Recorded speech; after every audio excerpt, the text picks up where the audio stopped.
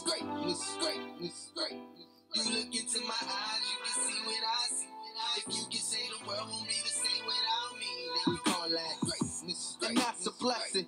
But wait a second. Look, while we on the subject, let me ask a question. Hello everybody, welcome to the Uzzi Sports Show. I'm Jared, and the New York Catholic High School Football League is finally getting underway. And one of the best matchups in the state that I'm here to break down for you, Iona Prep, Kellenberg, Saturday night, 6 p.m., Mitchell Field.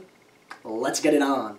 So for the Gales, they come into this game as one of the most loaded senior classes by far. They have a ton of college commits. This offensive line is scary, to say the least. You got Franklin McFadden running behind. You got Darius Wilson slinging the football. Iona Prep, they could really play over there. And you look at Kellenberg, their offense is pretty good as well. No Ethan Greenwood, who is their starting quarterback. That's going to be a big loss for the Firebirds here. But Thomas Luca could still throw the ball, and Maximus Mongelli, one of the best receivers in New York, is going to have to make some plays here, as well as their running back, Griffin Chernoff. So you look at Kellenberg, they are a big underdog in this game. If they do pull off this victory, I'd argue it's the program's biggest win in the last 15 years. Because on paper, Iona Prep's the best team in the state. So that would be their biggest high-profile victory that the Firebirds have had in some while. So let's really get into it here. When you look at these two teams, if Kellenberg wants to be successful, they're going to have to battle up front and really survive that and do a decent job from not just getting destroyed by these huge Gale linemen.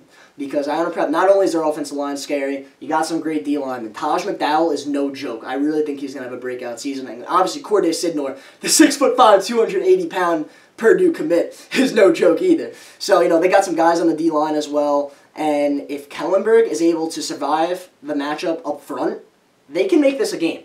They can really make this a game. Because if they do a decent job paving holes, then it's up to Griffin Chernoff, big number 22 for the Firebirds, to make some plays. He's a terrific athlete. I really think he can make some plays if he gets the holes. That's going to be a big part for Kellenberg, establishing the run game and getting off to a quick start. But the defense is going to be an issue in this game. Their defense is not talented enough to keep up with Iona Prep, and that's just the truth. When they played against AAA teams last year, they got burned. Christ the King put up 67. Cardinal Hayes put up over 50. And I don't know if it's going to be the exact same story this time, but the Gales' offense is just as talented as those two teams, if not even more, when you look at the offensive line and the talent that Darius Wilson has around him. So, I think Iona Prep, they're going to score a lot in this game. They are. So, for the offensive Iona Prep, they're just going to have to execute. They are the better team. They have more explosive players. They have a bigger offensive line.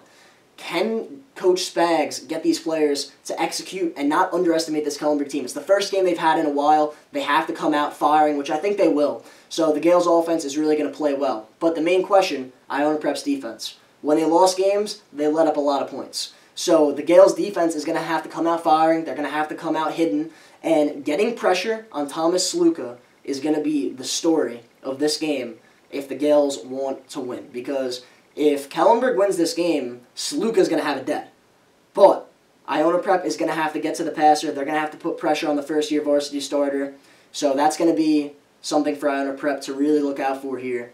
And basically, for the Gales, when it comes to their secondary, locking down Maximus Mongelli is going to be a priority for them. Because last year, when they went against a kid like Cuno Mendez, they got absolutely torched. They're not going to want that to happen here. And Mongelli is also one of the best receivers in the state. So he can really put on a show against anyone. So Ethan Robinson and a couple of those DBs out there in Iona Prep, they're really going to have to come out to play. They're going to have to bring their A game, and if they do that, I think they shut down Kellenberg if they bring their A game.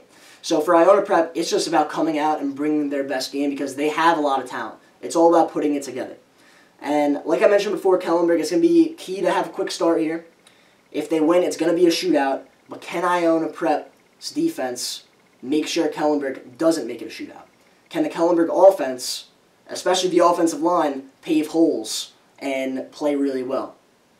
My answer is no. I like Iona Prep here in a comfortable victory. If Kellenberg does pull this off, it'd be one of the biggest wins that their program has ever had. I just don't think the talent is quite there yet when you look at this Gales team. Bigger, stronger, faster. I think Iona Prep puts up a lot of points. I do think Kellenberg is able to score. I think Mongelli gets in. I think Chernoff gets in as well. But when you look at Iona Prep, Darius Wilson, not only could he throw the ball, he could run it as well.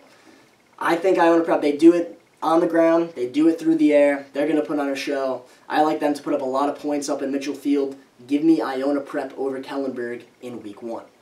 Everybody, that's it for the Uzzi Sports Show. I hope you guys liked this video. Follow me on Twitter at jaredvhockey and make sure to subscribe. Have a good one, everybody.